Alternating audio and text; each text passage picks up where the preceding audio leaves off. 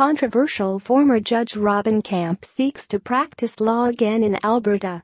The controversial former judge who asked why a woman didn't keep her knees together to prevent an alleged rape wants to practice law again in Alberta.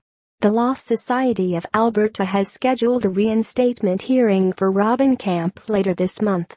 "That's what he knows how to do," said Camp's lawyer, Alain Hepner. "He was, as I understand, an excellent lawyer. He did largely construction law. He wants to get back into the practice of law in Canada."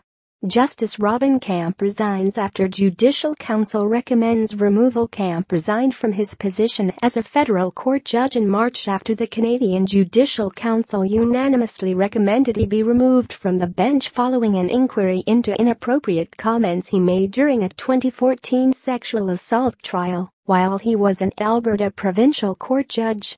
During the complainant's testimony, Camp told the young woman that pain and sex sometimes go together and asked why she didn't just keep her knees together.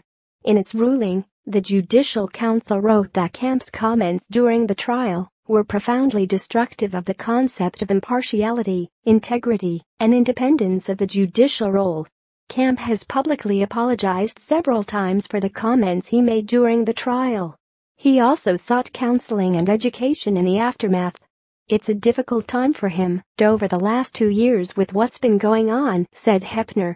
Justice Robin Camp tells Inquiry he's learned from hurtful comments he made at sex assault trial. Camp, who got his law degree in South Africa in 1975, was originally admitted to the Alberta Bar in 1999. He most recently worked as a lawyer at JSS Barristers in Calgary. In 2012, Camp was appointed as a provincial court judge in Calgary. The trial, which led to the Judicial Council hearing and ultimately Camp's resignation, took place in 2014.